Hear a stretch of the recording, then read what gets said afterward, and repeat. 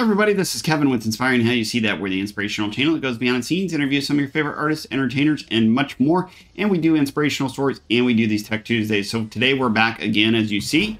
We are back with Trace, and we're going to be doing a little bit of a helpful tips again in regards to your phone app. As you see, I have the phone app open here, and I have some screenshots of some pictures on the phone app, so that way you guys kind of know what I'm covering and what I'm going over. This will just be some tips within some of the little actual added features within Trace that you guys can utilize, and I'll talk about those as I go through the pictures and some of the tips within Trace here. So I'll get on my app here. And again, make sure you do put in the comments and or questions to, any of the topics that you may be, having a hold up on or, not know how to use. And I'll try to put a video segment in regards to that. So there's a lot of different features that you can do within this app. Now, of course, on the computer, you have a little bit more added features. So if you're on your app and you click basically on the app itself on the phone, you can't see it here, but then there's a little button that will pop up here in the corner, and it will basically be a little looks like a little round gear. And as soon as you click on that little round gear that's over here, another display will pop up. So if you want to enlarge or do playbacks or do game sound or do loop play, meaning it'll just constantly play a certain section that you have, you can do that and confirm your settings. So that's one of the other settings. Now, of course, you'll see here, if you click, when we've covered this in a couple other video segments, if you click here, the multicam, which it won't show here, I'll show you on the next picture that I took a picture of. But when you click on the multicam, whoever's recording it, if they've done multicams, which I usually try to do if I can, and or if Trace gets it uploaded right or coordinated right. Sometimes you do have some holdups with that, which I've noticed. Some of your videos that are on multicams don't get uploaded from their team. But here's what the, when you have a multicam, as you see, I have it selected here. That's what it looks like. And then I'll have one here from a parent phone, and then this is my phone.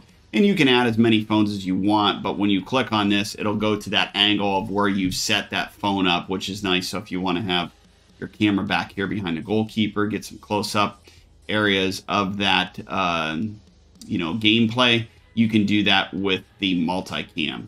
Now, there's a few other added features here. So if you click on these little dots with the line on it, you can actually switch down here from, if you're a goalkeeper, it will switch to the goalkeeper. If you want to switch your player's highlights, you don't have to have the player highlighted. As you see, Gavin's highlighted here, and or the name, you can actually take those off and reset that. So if you wanted to do that. So again, there's a lot of different added features that we will be going through here. Now, if you want to, send this, you can just click that, which I'll show you on the next screen, which once you click that, you can go ahead and copy the game. You can send a game link. You can post it on Facebook, Twitter, which, like I said, I don't recommend. We have other videos that if you're going to edit your video, depending upon your player, I would edit the video, put it to that section first, and not put a whole 45-minute gameplay out there. A lot of times, coaches or whoever's reviewing, colleges, even pros, when they're reviewing that, they're going to be looking for that certain segment. They're not going to, go through every little, if you have 45-minute games, they're not going to go through the whole 90 minutes of it or whatever it may come out to be as far as time. But you can do that. You can send all that through. And then, again, this is, the multicam, showing you the multicam, the switches and everything like that.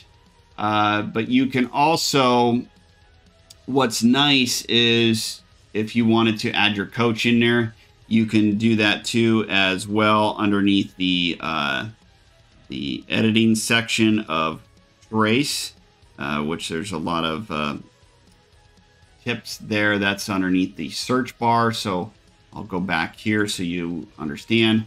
If you click on the search bar, click on that, this is what comes up. So what'll come up too when you're within a game, as you see, we're wearing the black jerseys here. This is us. I have the players' names deleted out.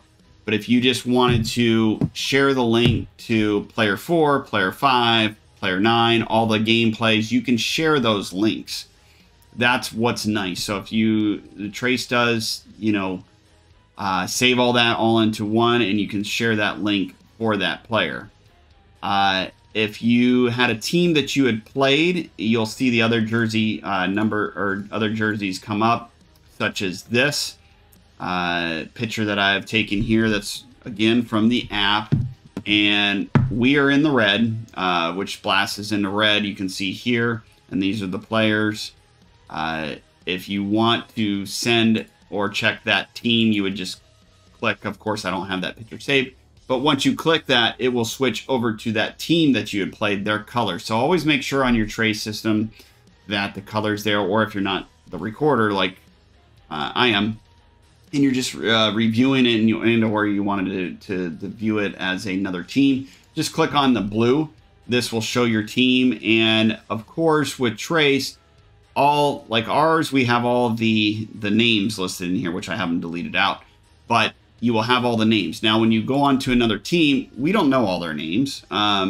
It's just going to show their numbers, and possibly sometimes it's not going to show their numbers, but it will have all their numbers. And you can just go through, if you're the other team, you can just go through and watch that player and follow it through the video. So that's what's nice too, is you can actually send and copy that link through Trace. So these are some of the other key added features within Trace and within your app. So there's a lot that you can do with Trace. And I just kind of wanted to give you a little bit of the tips within the app and some of the things that you can do and some of the functions. And I'll be continuing to do more videos as you guys comment on some of the things that you're looking for or you have questions on. So we'll see you on the next video.